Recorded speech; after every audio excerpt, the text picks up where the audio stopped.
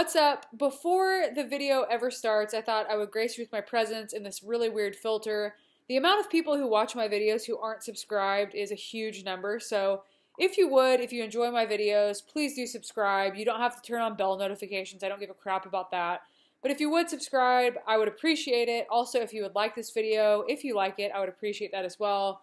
And you can also follow me at My Cars Are My Kids on Instagram, where you'll see some stuff that YouTube never gets to see, and you will definitely see things before YouTube ever sees it because I'm so slow. My Cars Are My Kids is my handle, and if you would subscribe, I would appreciate it. Thank you, and I hope you enjoy the video. What's up? I have decided today to do a video walk around of my Jeep Wrangler, my 2002 Wrangler. I did a little bit of a walk around when I bought it, but really it was just kind of things that I knew right then. I've owned the Jeep for a year now, so I think it's time. I haven't done a ton of mods because they haven't really been necessary. They were all done for me. I've built a Jeep before. I just kind of wanted to buy one already built, and that's what I did. Nothing really bad has happened, you know, nothing substantial, just Jeep things. So hope you enjoy it. It is a lovely 7-ish degrees outside. We've had like 15 or 16 or 17 days of not above freezing weather, so something we're definitely not used to here in Oklahoma, and we're supposed to get anywhere between like 12 and 15 inches of snow, I think starting tomorrow morning into Monday, so that should be exciting. But I'm gonna show you and do a walk around of my Jeep, everything that I've added, just some things that maybe I went over whenever I first bought it. Like I said, I just hit a year with it, and so I'm gonna show you some pictures as well because I'm not getting it out of the garage, it's too cold. These came with the Jeep, they were not on. I like them. I like the old KC daylighter look. I like the old smiley face cap. So I installed these. It was pretty much plug and play, pretty easy, but because I did that, the antenna was in the way, so I got a stubby antenna for that.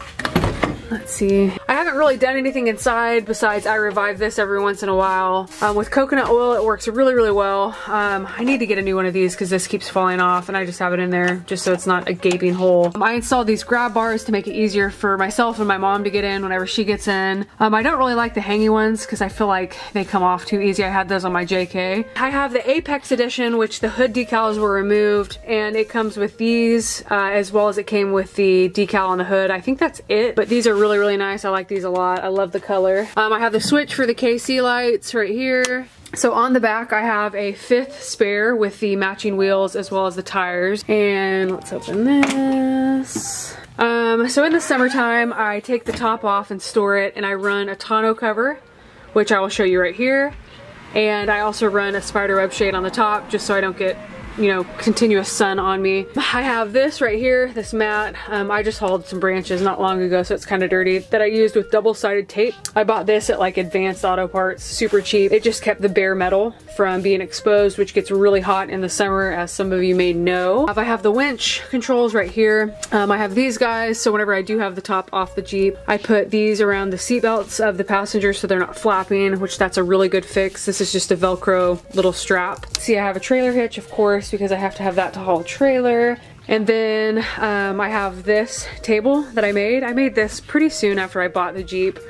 But what it is super convenient for whenever I'm out working at the land. I used a piano hinge. A lot of people will drill this into their Jeep or use double-sided tape. The double-sided tape did not work for me, so I used these bars, these magnetic bars that work really well, and the best thing is you can take it off if you don't want it anymore on your Jeep. So right here I just used 2 magnets. The pack came with 2, so I just put 2 on there, and it works really well for putting it up. It stays pretty secure. If I were to slam this, it would probably come undone, but that doesn't happen too often. And then I used paracord right here to keep the table from just falling down, and this works well as well. The weight that it holds quite a bit of weight. I probably wouldn't, you know, put a body, like sit somebody on it or something like that. That sounded weird. But it holds things like whenever I'm working, again, out at the land, any kind of tools that I have or stuff like that. I also drilled some holes 1 inch apart because we have a huge stock pond that I fish at, and whenever I catch a fish and I'm trying to take the hook off and stuff like that, trying to weigh it, trying to be as quick as I can to get the fish back in the water, I found that this is easy to lay the fish on, and I'll be able to mark or easily see how big the fish is, especially if it's something small like a crappie. Like I said, all of these are 1 inch apart, so I can easily lay it down, see where I stopped, and then count, and I would know how long it was.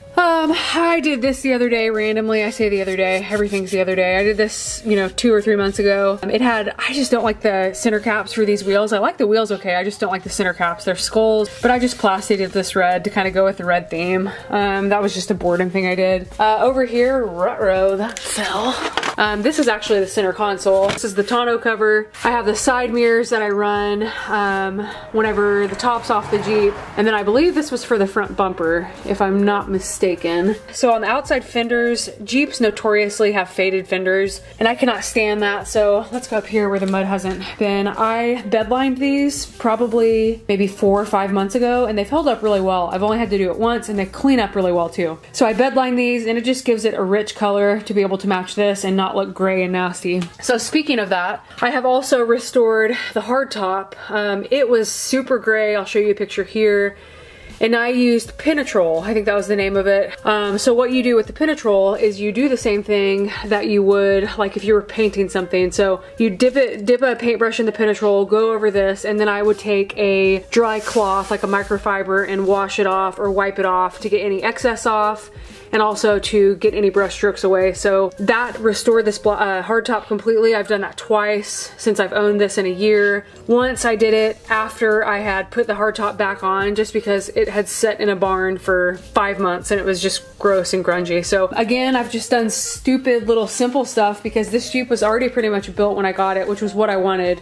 I did black these out with some Plasti Dip because I didn't like the orange on the front, and I left them on the side. The cool thing is with this, I didn't do it so thick that you can't see it at night, so they're still, they work properly. It's just not the orange. There's nothing really special about the engine though, I promise. I do have a winch right here, and I also have, let's see, a Pro Comp lift, which has the steering stabilizer, the shocks, the springs, all that kind of good stuff. I have BF Goodrich all-terrains. These are 285/75 16s. I like the way these look. I love 35s on a Jeep, but I like the way these look a lot. This Jeep is so small that I'm not really sure how 35s would look on it or how I would feel about 35s on it. Now, if I came across a really good deal of 35s, I'd probably buy them just because I like them that much, but I'm really satisfied with the way this Jeep looks with these wheels and tires and the suspension setup. These have metal guards right here. I don't know if they came black or if they're painted black, but these came on the Jeep. Again, it has an aftermarket bumper with a tire swing for the matching spare. We have setups for CVs right here, so if I ever wanted to do that, I could.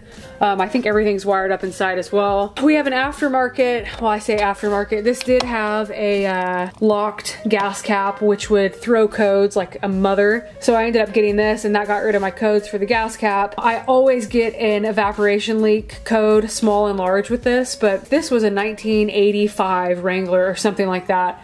That would be non-existent, that code that it's throwing. So because this has to have an evaporation whatever, mine is not working properly, which does not affect the vehicle in the slightest. It just throws codes. So because of that, I have a, down there, I'm not gonna get it, I have a code reader that I got off of Amazon. There's a link in the description of this video for that. I keep that just because if I wanted to, I could keep my check engine light on knowing that it was those things, but knowing kind of my luck and just trying to be proactive, if something did come up that wasn't that evaporation leak, I know about it every time it comes up. So because I do not like a check engine light on my dash, I just clear it every time it comes up, which is maybe once every 2 weeks or something like that.